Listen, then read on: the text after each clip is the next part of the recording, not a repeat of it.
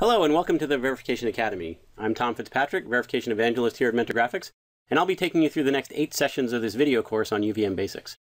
Before we begin, I'd like to thank my friend John Ainsley, CTO of Doulos, for developing the original version of the UVM basics course. As you know, best practices tend to evolve a bit over time, so we've updated this video course to reflect these changes. Let's go ahead and get started. So this first session will be an introduction to UVM, suitable for managers as well as engineers.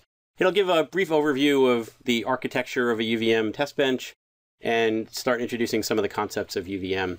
The remaining sessions will give a step-by-step technical introduction to the details of UVM coding. We'll start with a UVM Hello World example just to kind of show you how to get things up and running. Then we'll talk about how to connect your environment to your DUT. We will talk about how to connect components to each other. We will introduce the concept of transactions. We will talk about sequences and tests. We'll talk about monitors and subscribers. And lastly, we'll talk about reporting.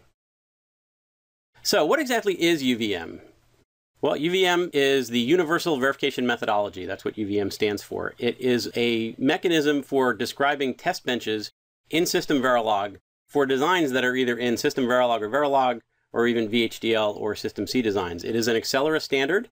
It's based on the work that Mentor did along with Cadence to develop the OVM, the Open Verification Methodology. The success of OVM caused a groundswell of support in the industry, and we brought other vendors and users together under Accelera to develop the UVM. The UVM is a System Verilog base class library. This is the first standard that I'm aware of that actually ships source code along with the documentation. So that source code is shipped in open source under the Apache license. And it is nearly backward compatible with OVM. So if you're familiar with OVM, a lot of the concepts will seem familiar. By the end of this course, you'll